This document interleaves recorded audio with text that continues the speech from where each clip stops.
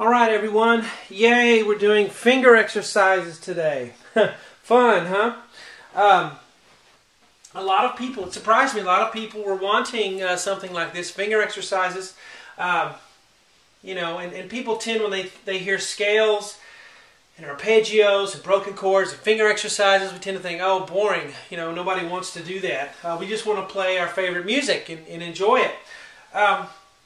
But anything, you know, that scales and arpeggios exercises, anything that's an exercise physically for your fingers, if you do it in the right way and the right amount and frequency, it can really help your playing. You might find some physical difficulty whenever you're playing your favorite music, some things that you just can't do. You can't make your fingers do it. You don't know how to make your fingers do it. You don't know what to do to make that easier. You think, well, if I just keep playing, I'll get better. And while that's true, these exercises right here are something I did when I was a kid. They're a set of 20 exercises in book 1, and that's what I'm going to show you. And all 20 exercises are on webpianoteacher.com now for members. I'm going to show you the first one for free here, and show not only do I show you the exercises, but I show you how to do them and how to practice them, which is not something you get a lot when you just buy a book of, you know, finger exercises. But the thing about them, you know, we don't want to waste away our lives playing finger exercises. We want to play the music we love, the music we enjoy. And these exercises, all they do is help us to better do that.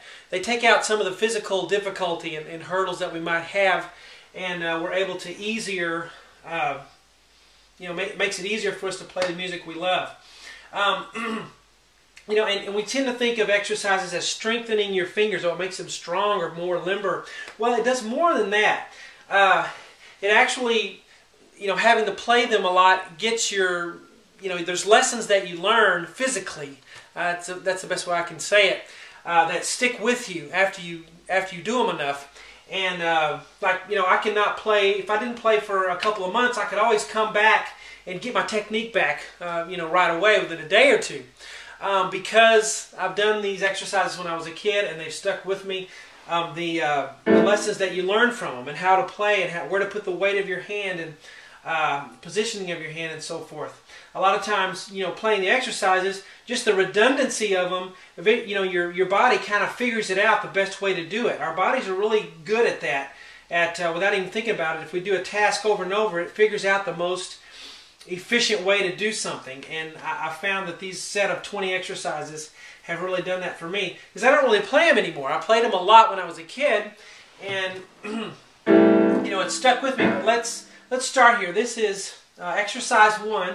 It's the easiest one, but it's very effective. This is what it sounds like.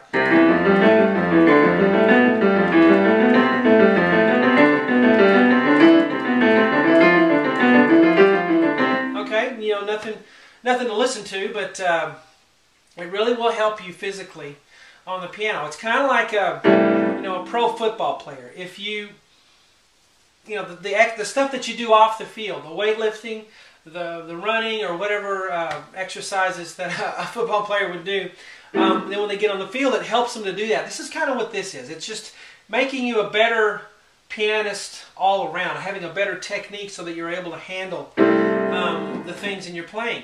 So when I do these on the website, I'm not only going to show you the exercise, but I'm going to show you how to play it, how fast to play it, and what kind of techniques to use when you're playing them to get the most out of the exercises. And you don't have to play them, you know, like an hour a day or anything. I think the book even that I got these out of says, you know, play them an hour a day, but I never did that. I never played them an hour a day.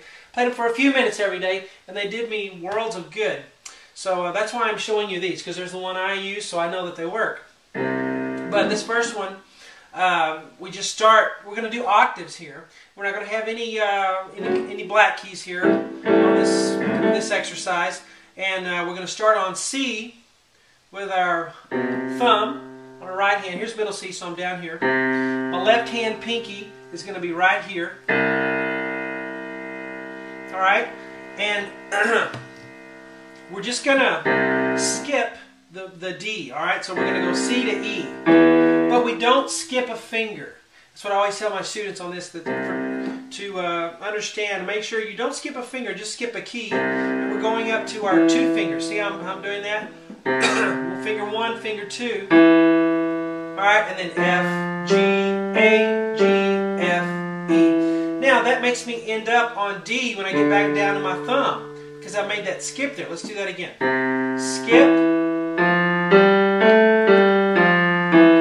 Now I'm on a different note, I'm on D. And then you do the skip again. You always do the skip on the way up. Alright, then I have E there, and then an ellipsis for, we keep to continue doing the same thing. And then we're going to learn how to come down in a minute. But now, a lot of people, their fingers will start flying around, moving all around everywhere to make it work. That's what you want to try to combat. The more you can stay still, the more you can stay in one place, the better. Keep your fingers nice and tight. Keep them curved, of course. See how my fingers kind of are all staying in contact with the keys? And I'm just using a little movement, staying really close, and my fingers are really staying in the same place until I have to move them. And that's the idea with the technique, because it's if you do have a smaller movement, it's more efficient, and when you're going fast, every little bit counts.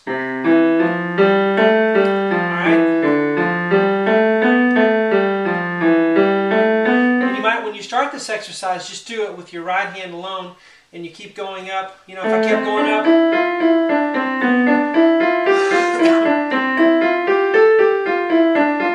so I'm staying nice and tight. I'm not doing this, and I'm not bouncing on every note. That's very bad to do that. You don't want to do that. Stay nice and tight.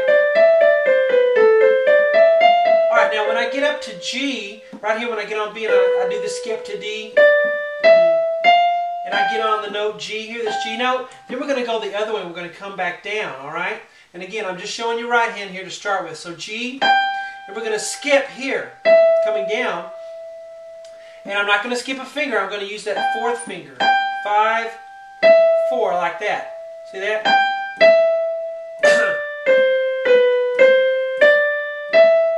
Okay, and that's, I actually show you that right here. I should have pointed this out. But G, see, all of this is just, I'm showing you how to go up. And then once you get to this G note, we're going to come down and do that skip there. C, B, C, D, E. Now we're on F now. Now we do the skip coming down to D. And then the skip. See that, how I get lower and lower?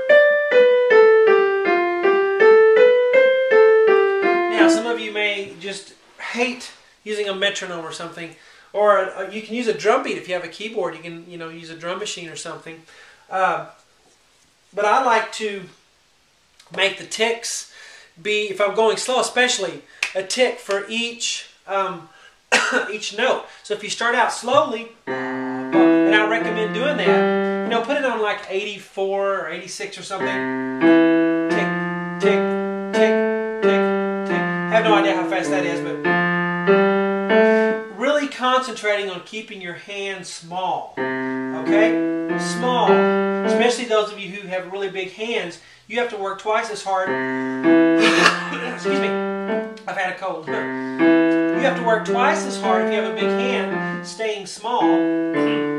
But that's the key, so that when you...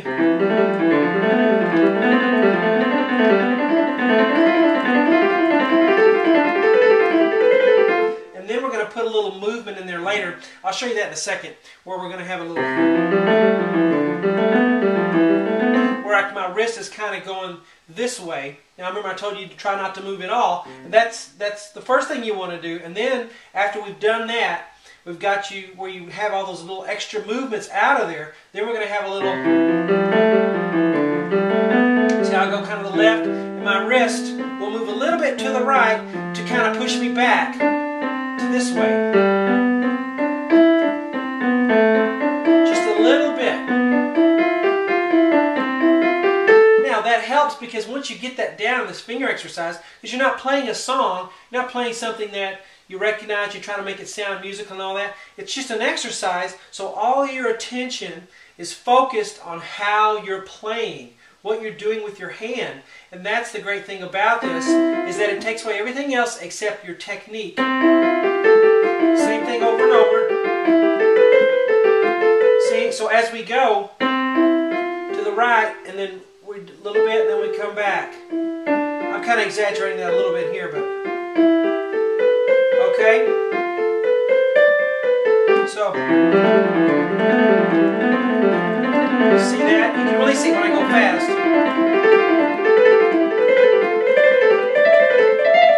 Anyway, but you want to start out slow. Tick, tick, tick, tick, tick, tick, tick, tick, tick, tick, tick. And then the next thing you want to do is have a little accent on the bottom note and the top one. Listen to this. Just a little one. Just a little bit of a hit on the pinky and the thumb.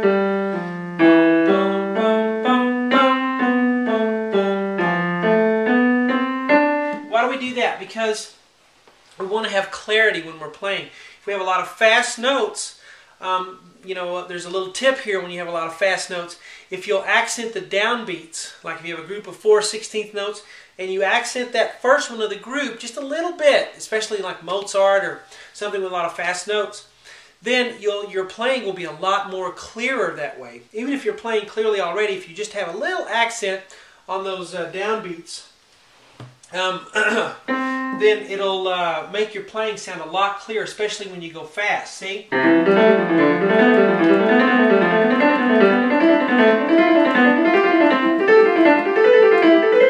You can hear the bottoms and the tops of those. All right, are you bored out of your mind yet? Hopefully not. We've just done right hand. Okay, and I recommend if these are new to you and you've never done anything like this, do just your right hand first. Tick, tick, tick, tick, tick, tick, tick, tick, tick. Now what the metronome does is it keeps you from rushing. That's what it does. People say, well, it helps you keep a steady beat and it does all this. Yes, but I think, you know, really get to the point, we all rush if we don't try not to. All right? We all rush if we don't try not to. I really believe that. So the metronome makes us not rush. Okay?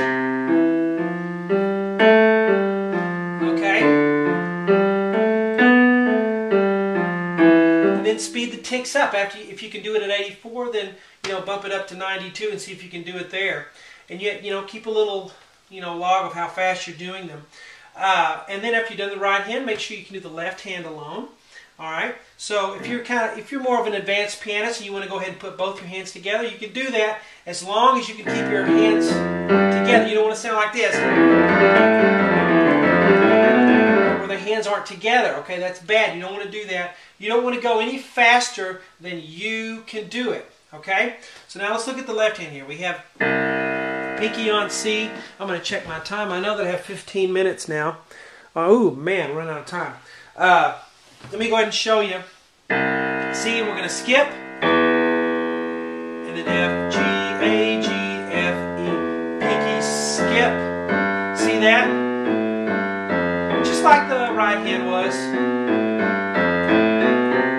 Alright, and let's do both hands together.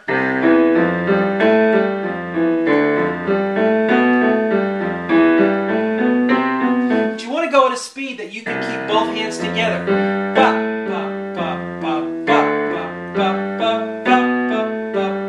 Well, there's a little bit more that I want to show you, but I'll do that on the next lesson on the website. Again, 20 exercises, and you'll get a lot of instruction on those to help you with your fingers. webpianoteacher.com. Look me up on Facebook or on Twitter. Just do a search for Web Piano Teacher. You can find me on there. And check out the website. We've got lots of good stuff on there.